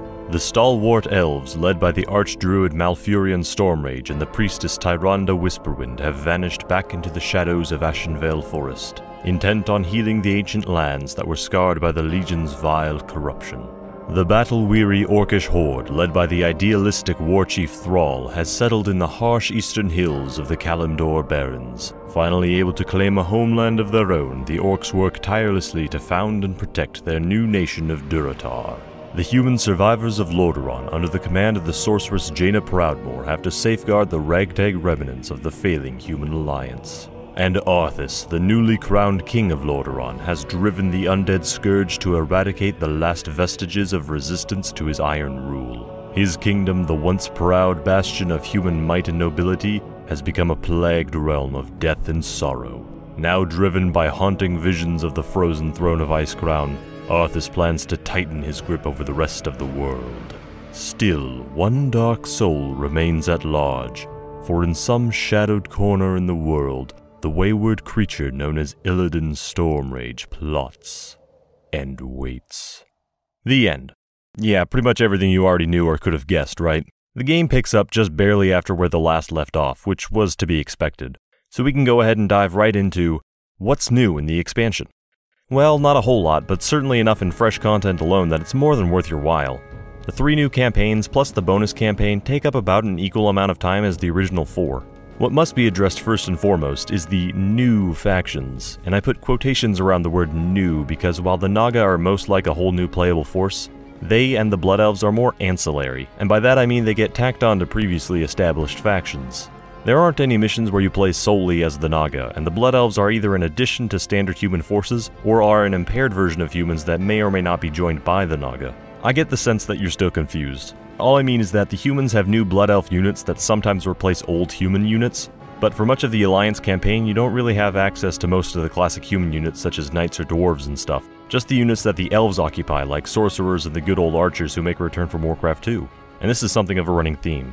A lot of what the expansion has to offer is, rather than just giving you the units for a given race all at once and making a bunch of missions with the setup like Beyond the Dark Portal, instead the game selectively gives and takes away certain units that may or may not be slightly altered from the base game, and you just have to work with what you got. But you may also be paired with another faction's units, and you can mix and match the two to get the best of both for your purposes. All that in addition to a few new hero units with whom you'll have the pleasure of getting accustomed. This is a really neat setup because it can force you into using tactics or experimenting with certain units in ways that you wouldn't normally do, and this is best exemplified in one of the Scourge missions where you control 3 separate heroes and their associated units. So Arthas has the heavy, tanking abominations, Kel'Thuzad has skeletons summoning necromancers, and Sylvanas has unit-stealing banshees, and you need to operate each one effectively all at the same time to be able to complete the mission. And the way it's structured, with humans trying to evacuate through exits behind each hero, you can't just pick your favorite and go through the whole mission like that. You need to keep each exit prepared and operational to fend off the waves of humans while also venturing forth to take out their settlements. It's a tough mission, but you can bet you'll know the strengths, weaknesses, and effective strategies for each of those units now. And that's more or less how the entire expansion is laid out. You get a few units to play around with, and you're forced into creatively conceived missions that leave little to no room for sitting around and building up upgrades. A good many missions are on a timer of some kind, or split your forces in half, so you can't really rely on upgrades to roll in before you take any action, because if you don't take the proper offensive measures, you'll just be steamrolled by the steady stream of enemies coming at your bases from multiple directions. It's a lot more advantageous to venture out and defeat an enemy encampment rather than try to hold your base on 2 or more fronts. So if you've learned how to use your units effectively, you can actually make a mission easier and shorter for yourself just by being a little bold. If you want room to breathe, you have to take it because it's not given to you. As was the case with much of Reign of Chaos, most missions with a base element start you off with most of your base fully built up and ready to go, with perhaps only a couple buildings left to be built by you if you want them. There's a much heavier focus on how you use your units rather than how you lay out your base, although there are still some missions that sprinkle that around too, especially if you need to set up more than one base. Most obvious of this expansion's unit focus is the numerous missions without a base or with base functionality out of your control, requiring your attention towards directing what units you have to find more or, again, just working with what you got. It takes a lot of the busy work that was so heavily present in the first 2 games and shears it aside to plop you straight into a scenario that you can immediately begin to work your way through. You can't run into a rut of repeating the same strategies from mission to mission because all the missions are wildly different and availability of certain elements isn't guaranteed. There are a fair degree more dungeon exploration-based missions, and with them an uptick of fairly shallow but notable degree of puzzle solving that more often than not will give you a nice item or extra handheld unit for your hero to carry. These somewhat appeared in the base game, but it's a lot more prevalent here. Usually these puzzles are just a button or lever that needs to be pressed, and it's nice how it forces you to examine your surroundings a bit more closely and poke around a bit. I especially like how Maev's blink ability is used to reach otherwise inaccessible corners for some bonus goodies. In addition to her, I think all the new hero units in this expansion are fun to play around with and offer some valuable, unique abilities that really help add a little extra spice to the already well-seasoned missions. Some additional seasonings would be the runes that mostly replace potions by just giving you the health and mana instantly rather than making you fumble around with your tiny inventory, and a shop building for each faction where you can buy some items if you need them that I never used, but hey, it's there if you want it. And of course there's all that you would expect when you hear the word expansion. New areas, enemies, allies, items, and abilities. Oh, and yeah, the boats are back, but thankfully they're not an integral part of the game in any way. They just pop up in a couple missions where you gotta destroy like 1 or 2 enemy boats and move your units across a river. No oil, no naval buildings, you just walk up, buy a boat, use it for 2 minutes, and then you're on your way. Oh yeah, and they don't take up any food. You could almost forget that they were even included at all. I'm no less disinclined towards them because they still complicate the process of going from point A to B, but if they had to be here, they're acceptably implemented at least, especially with regard to the fact that you now have mutant fish elves and you want to give them a terrestrial advantage of some kind. In addition to the 3 main campaigns, you also have access at any time to a bonus Horde campaign where you take control of a half-orc, half-ogre hero named Rexar, and can basically run freely around multiple connected maps to complete a variety of story and optional missions, and just explore as you will, picking up other heroes as you go. It's almost like Warcraft and World of Warcraft merged into one.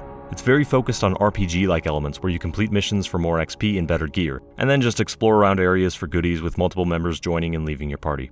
Honestly, this didn't really appeal to me all that much. It got pretty tedious and monotonous running around with the same 3 units and fetching MacGuffins over and over again. You get pretty overpowered pretty quickly, so you just end up walking up to enemies and spamming the same few abilities over and over again. And then the only way that the game tries to compensate for this is just by throwing a million enemies at you at once. You can't lose as your heroes will respawn instantly for free, so you can just keep throwing them at it and picking away enemies until you win. There's a few good moments here and there, and an interesting bonus story to go along with it to explain what the Horde's been getting up to. It tries to take the hero mechanic and turn that into its own sort of game, but for my money it wasn't very successful. Sort of Diablo-esque now that I think about it, but not nearly as fun. This kind of off-the-beaten-path gameplay is good enough when explored in bursts like in the main campaigns, but not quite as welcome when stretched out and prolonged with nothing but the same 3 to 4 units to go through it all. Still, it was a worthwhile take, and being a bonus campaign allows the proper perspective to suggest that this model of gameplay was only a bit of novel experimentation, and even though it may not have hit the mark, doesn't mean the game is overall lesser for it.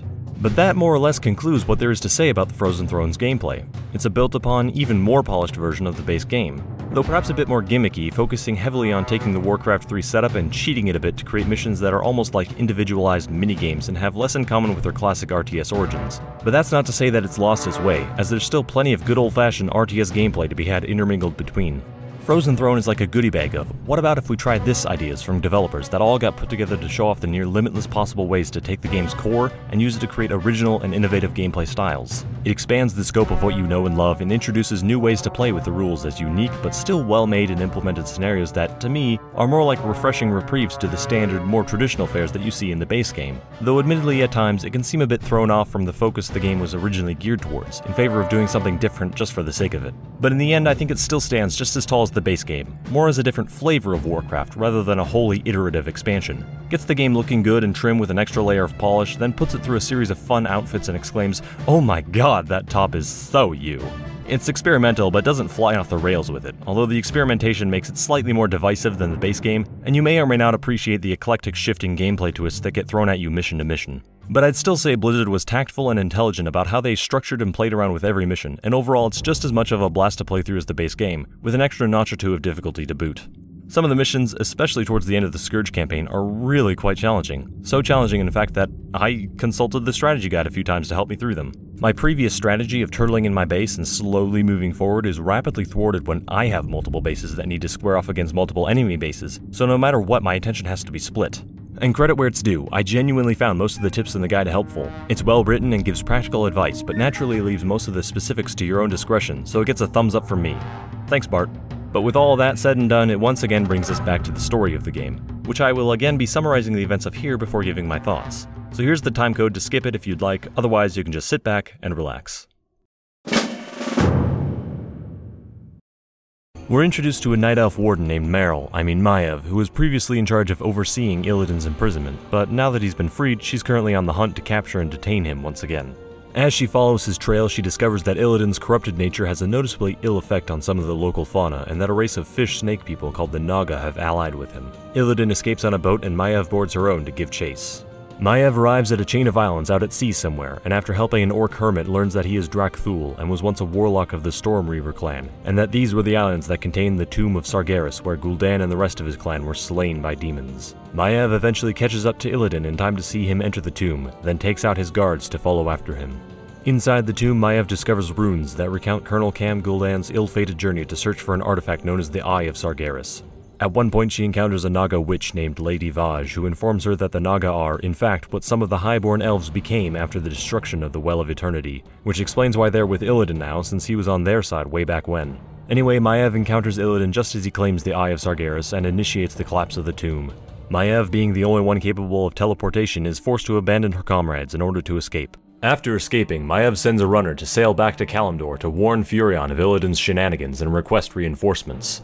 The runner reaches Furion and Tyrande, who both go to join up with Maiev, who's slightly incensed with Tyrande for freeing Illidan in the first place.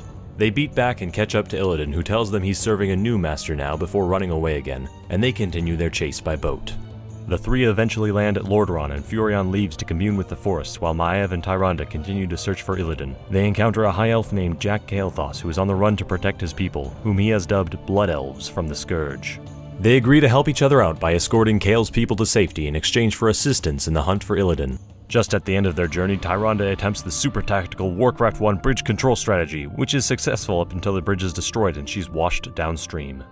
Meanwhile, Furion learns from the spirits that the world is being shaken apart near Northrend, and it's due to a spell being cast by Illidan. When he meets with Maiev, she tells him Tyrande is absolutely 100% for sure dead, and they work with Kael to stop Illidan's spell before it can be completed. After which Illidan is about to be executed, but Furion learns that Maiev lied to him and that Tyrande might still be alive. So Furion agrees to let Illidan live long enough to rescue her. And so Illidan battles through Undead and manages to save Tyrande and bring her to safety, after which Furion pardons Illidan's crimes for some reason, even though he clearly isn't going to just stop and openly admits that he wants more power. Illidan leaves through a portal, but Maiev, not being quite as stupid, arrives to chase after him. But before we can see what happens, the game shifts gears to the... Our new Golden Boy Wonder, Prince Kael'thas, meets with his commanding officer and humanitarian, the N. Garithos. Sorry if you couldn't tell, our gal Chris is at it again. Anyway, Kael is reprimanded for being late and then ordered to fix up some observatories while Garithos and the real men go out to the battlefronts. During their mission, Kael'thas encounters Lady Vaj, who offers him some ships due to their distant kinship and common enemy, the Scourge. After completing his task, Kael is again reprimanded by Garithos for accepting aid from the inhuman Naga. Afterwards, Kael is tasked with destroying an undead encampment. However, due to Garithos pulling all his heavy infantry, he's quickly overrun and is forced to ally with the Naga again, who aid him in pushing back against the undead. Garithos returns to catch Kael red-handed in his serpentine collusion and has him taken away to be executed for his treasonous actions. Lady Vaj then breaks Kael out of prison and they gather their comrades to escape the prison and enter the portal that Kel'Thuzad opened way back when to bring Archimonde to their world. There's also a bonus mission where you have to hold off Garithos' forces with some... Wait a minute. I thought I was playing Warcraft, not a tower defense game. Huh. Okay. The world everyone arrives in is the destroyed world of Draenor, now known as Outland. The duo begin their search for Illidan and soon find him captured in a cage by Maiev. Kael, Vaj, and, if you completed the bonus mission, a drunk panda named Kesha, fight off Maev's forces in a game of tug-of-war to drag the cage back to their base and free Illidan. Illidan accepts Kael'thas and his people into his fold and informs him that he has accepted a bargain with Kil'jaeden to destroy the Lich King by melting the ice caps and destroying the Frozen Throne. But after being thwarted, he ran to Outland to avoid Kil'jaeden's wrath. Before he can get too cozy, he needs to rid the planet of a pit lord named Magtheridon who commands the remaining orcs on the world. But before he can confront him, he needs to close the other dimensional gates that Ner'zhul opened to stop any demonic reinforcements from coming through. So one by one, the crew set about closing the gates and even ally with the native Draenei and their leader Akama, who aren't nearly as photogenic as their MMO counterparts. I'm sure there's an explanation for this that goes something like blah blah blah corruption blah blah blah.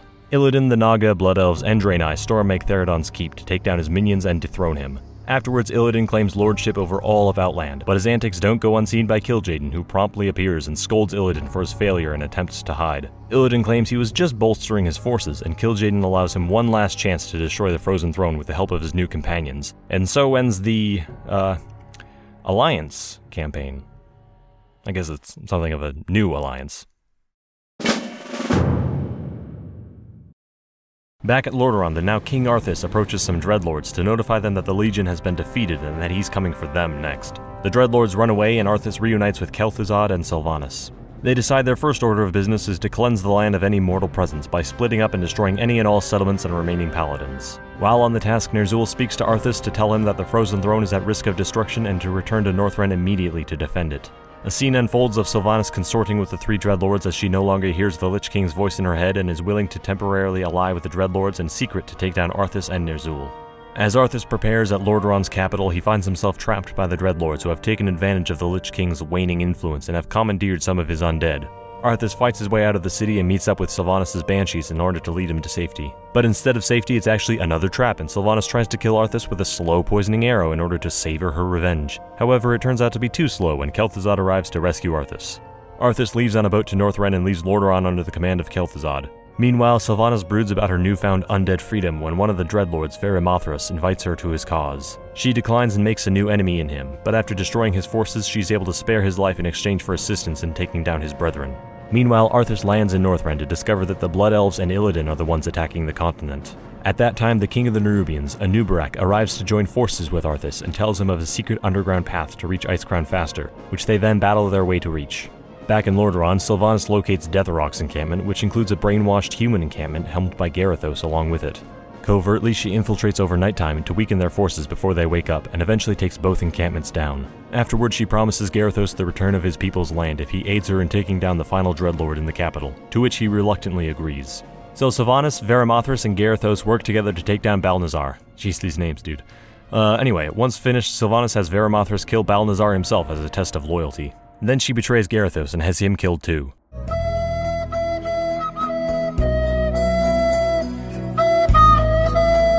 Afterwards, she renames her undead tribe as the Forsaken and decides to settle into the ruined capital, thus ending her story for this game. Chapter 7 is split up into 3 parts, but really there's not much to say. Arthas and Anub'arak just make their way through the caverns, slaughtering dwarves and chthonic horrors along their way to the other side.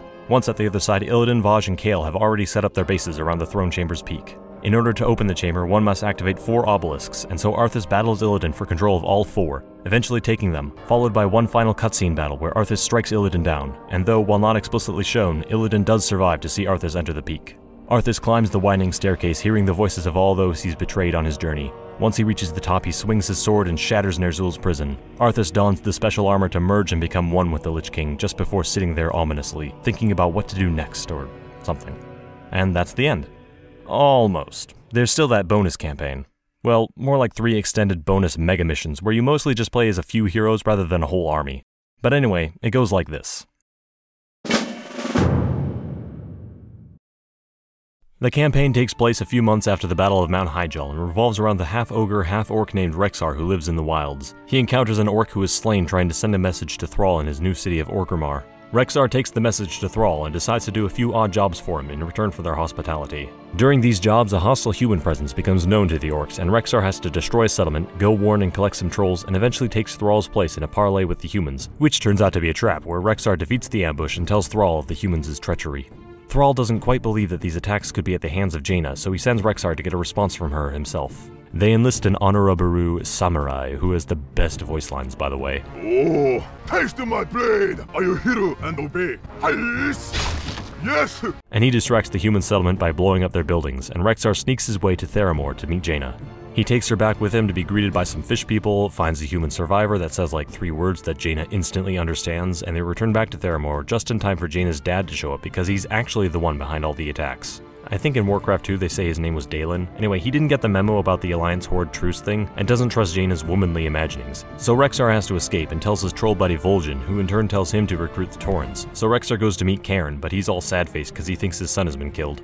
So Rexxar goes out to rescue the big guy because they expected one of them in the wreckage, brother, and they initiate their flight plan back to Cairn, which involves crashing this plane and slaughtering all the centaurs along the way with no survivors. Okay, I'll stop now. After they return, Cairn is overjoyed to see his son alive, and he says he'll join.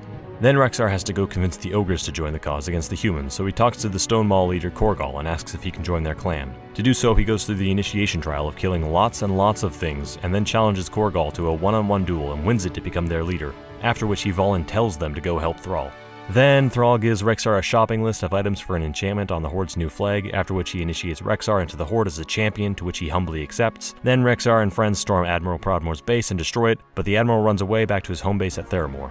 The Horde is about to cross to the Isle of Theramore, but the Admiral set up a blockade of ships. So Rexxar hires some goblin vessels to take them down, and the Horde advances upon the Isle. Jaina says it's okay to kill her father, but to spare some of her men in the process, because she cares more about them, I guess. So, after an assault on the city, Rexxar and the gang encounter and ultimately take down the Admiral. At once, the battle is immediately over and everyone goes home. Thrall offers a home at Durotar to Rexxar, but he declines, claiming his place as a wanderer is in the wilderness, but he's proud to remain a member of the Horde and that he may be called upon at any time. The end. And not just of that story, but of all of Warcraft 3's narrative entirely, so if you actually made it through all of them, then seriously, congratulations. We did it. Now, the new campaigns' stories don't quite uplive to the base games in my opinion. A lot of what happened is either reversed or didn't seem to matter much at all in the first place. It still tells a cohesive story, but there's an unshakable sense of pointlessness to a lot of the events that take place. The Night Elves' whole campaign is to capture and execute Illidan, only to let him go free right at the end. Maiev still goes after him, but is promptly and completely forgotten about immediately after Kael'thas is able to free Illidan again. And speaking of those two, their plot is to join together to take over Outland, and once they do, Kil'jaeden instantly shows up to send them right back to Azeroth. Then Sylvanas and Arthas separate and set themselves up with their own newish independent rules, but in the end they don't really seem to be much further along than where they started. Kinda makes you wonder what they were up to between Archimonde being summoned and up to his defeat. Arthas popped up in Kalimdor briefly just to tease Illidan for being a dumb stupid elf, but that's about it. It's a story of partnerships forming and ending, and since there's no longer a common threat to unify against, everyone is struggling to fill in holes of power in their own way. And while I enjoy getting to see the after effects of the first game, a lot of what you do tends to feel pretty pointless other than for the purpose of getting a certain character to join or leave others. I guess the overarching narrative of the story is that Illidan wants to destroy the Frozen Throne because he's scared of Kil'jaeden, and Arthas wants to preserve it for more or less the same reason. And everything else that happens apart from those things just feels somewhat disappointing when they don't really seem to have any sort of payoff. Naturally, not everything is going to work out according to plan every time, and I'd argue the story is more about fleshing out characters and their interactions and or bonds with one another, but from the perspective of someone playing a game, it's tough to shake the feeling of, why did I just do all of that if none of it was going to matter anyway? However, with all that said, it's still an enjoyable experience. There's a great focus on character, and watching all the powers interact in this uncertain period of time is quite entertaining. In that respect, it's a lot like Beyond the Dark Portal, where everyone is scurrying around trying to sort things out and save themselves. Except this time there's a higher degree of presentation involved. It's all just a big excuse to give us a little more Warcraft to play, and, well, that's good enough. Warcraft's story, and I speak for the entire thing here, not just the expansion, was never anything deep or profound or moving or anything like that. It was never meant to be particularly serious or sprawling. You know, why didn't Arthas just fly the Frostworm to Icecrown? All it wanted was to make a fun fantasy adventure using common reimagined tropes with small twists and simplistic but believable actions and motivations across a host of varied characters and inhabitants. And it did all of that beautifully. It hits just the right balance between cliché and creative to make a world that's familiar, yet new in a way that's just plain fun to take part in. It's that classic, cozy fantasy environment that's simple, but not too simple, where you just snuggle up to it and imagine Christopher Lee dictating the events from a dusty old book as you lose yourself in his exquisite bushy eyebrows. May they and he rest in peace. But, clearly I'm running out of things to say, and I think that takes care of it for Frozen Throne, honestly. So let's just talk a bit about Reforged and we'll get to closing statements. Warcraft III Reforged is a Warcraft III HD simulator with copyright licensing clauses written by Satan, at the time of writing this anyway. It is in effect the same game as the original, with a few minor tweaks to certain balancing issues, some visual renovations, and a new graphical presentation. Otherwise totally identical in every way. Same sounds, voices, story, gameplay, everything. Even going so far as to run on what is very nearly the same engine as the original. Hey, future me just chiming in to say that Blizzard actually did in fact add some new bonus missions that were previously cut from the prologue, and they reworked a couple of other missions. There is some new content to Reforged, not a lot, but it does have some new and slightly altered content from the original game. Alright, that's all I wanted to say, but everything else should be pretty accurate. Performance and operability has been, to put it lightly, shaky on release, but there's no way of telling how that may improve going forward. If you were brand new to Warcraft 3 and you wanted to experience the original game with more modern graphical representation, then Reforged may be good for that one specific scenario. However, from almost any other perspective, it's been seen as more of an insulting and poorly composed re-release that takes what was previously established in the original and treads all over it, with particular mention to the abysmal multiplayer matchmaking and actively hostile approach against user-generated content. In their defense, I think there was really no way they could have pleased people with this. If they changed too much, people would complain that they should have left it the way that it was, and if they left it the way that it was, then they were lazy and didn't change anything. And I know this to be the case because both complaints were made against it all throughout its development. As it stands, very little is different, and what is different is either barely noticeable as being an improvement or painfully inferior implementation compared to the original, or outright removed entirely. And as added salt to the wound, most of these changes have been retroactively and forcefully applied to the original to create interoperability between it and Reforged for online. So the only way to play the classic game now, without the added improvements, is to own a physical copy, avoid downloading any patches, and use privately run matchmaking services. So overall, it fails to satisfy pretty much anyone other than people who never played the original and don't know any better. Many of the main gripes that have been made against it have been regarding its online features, and I've already stated that I never really cared for those elements in the first place, but that's beside the point that Blizzard's approach to them was decidedly less than satisfactory. I didn't care about the new graphics and I didn't care about the online features, so I never really cared about the remake, and when it turned out poorly, I myself wasn't particularly disappointed. A remake only seems necessary if certain elements of a game could be fixed or improved in some way, and from what I can tell, there really wasn't anything Blizzard could have done to make Warcraft 3 any better than it already was, but I'm by no means an expert. It's almost like making a shot-for-shot remake of a classic film just to make it look slightly more modern. It all too often feels pointless and lacking the heart and spirit of the original. Of all the Warcraft games that could have been remade, I think it's safe to say that Warcraft 3 was the least in need of it. It really had nothing to be gained besides looking a little bit nicer and being a bit more accessible and present to modern audiences. In regards to the graphics of Reforged, there's a concept in design that has to do with how busy something is. Basically, the more intricately detailed and the more stuff something has means it's more busy. Typically, good design can be attained by making something more simple and easy to recognize. Not always, but it's a good rule of thumb. This is of critical importance for games like this where there's a whole bunch of elements on screen at once and you need to be able to distinguish one thing from another really quickly across everything that's on screen. And because the models are more detailed, they're more busy. And because they're more busy, they're slightly more difficult to distinguish from one another at a glance. The overall strength of the initial design still works really well here, especially combined with some of the new elements, but it does feel noticeably more cluttered and some things tend to pop out less, which, while not exceptionally unseemly, is still worth mentioning. You can tell they put some thought into updating the graphics to be more in line with the highly detailed quality of today's games while still maintaining that cartoonish quality of the original, but personally I think they leaned a bit too far into territory that's not necessarily realistic per se, but just has a lot more going on than it probably needs. You know, everything is weathered and worn to such an exaggerated degree. There's nothing that isn't chipped, scuffed, or worn down in some way. But I guess that's just what the Warcraft aesthetic has become over the years. Got a bunch of pointy bits on your spear? Better give them a bunch of dents and chips in places where it's physically impossible for them to have received any. I get the mentality of designing a world that feels lived in, but you gotta admit, some of this is a little excessive.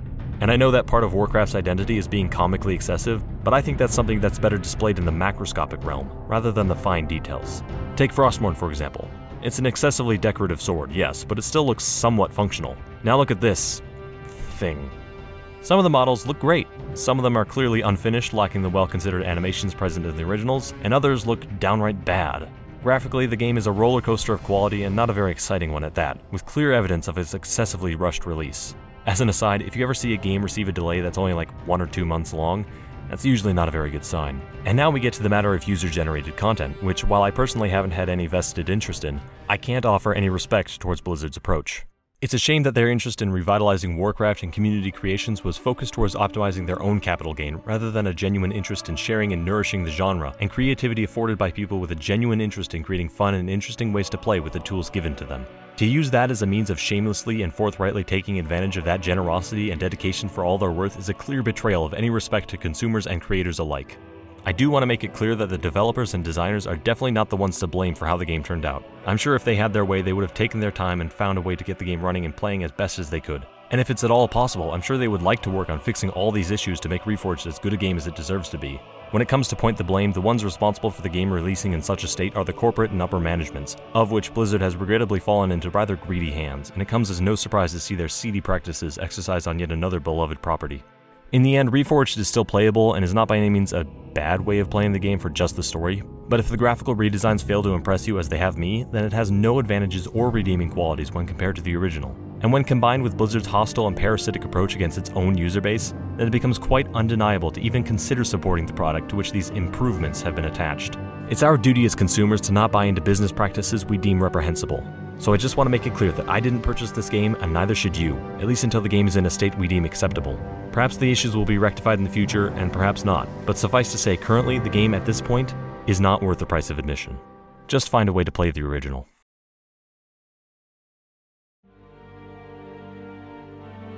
Warcraft 3 is special. You just don't get many games that are as consistently good from start to finish across its full array of features like this. And I think I've probably harped on about it over and over again as to why that is. I mean, just look how long this video was. About half of it was story stuff, but you get the idea. I made this whole series of videos and put as much time and effort into the other two and this one because I think this game deserves it. And after playing and reviewing the first two games, my appreciation for this one has only grown just by seeing how exceptionally far it came from them, which was very, very far indeed. But well, folks, that's it. That's all the Warcraft there is, for the time being anyway. There is World of Warcraft still, but I've tried it multiple times over the years and frankly, I'm not into it. But if there's any more true Warcraft one day, then rest assured, I'll be there, for better or for worse. Oh yeah, and there's that movie. I've never done a film review before, and I'm not sure how well that could go if I tried, but if there's any interest in me talking even more about Warcraft, then I guess I could consider it. If you've watched all three videos, then I'm very thankful to you. And if you happen to have been following these videos as they've been coming out, then I'm exceptionally thankful to you too. It's taken a really long time, and I'm very sorry to have made you all wait this long. There's been what, a movie, 2 expansions, and a third on the way? Yeah, I had no idea it would take this long, and a lot has changed since I started this thing almost 5 years ago. But despite all of that, I'm happy to have done it, and I hope you all enjoyed it nonetheless. And if you've been with me through it all, then well, we're basically married at this point. So stay true, and I'll see you in the next one.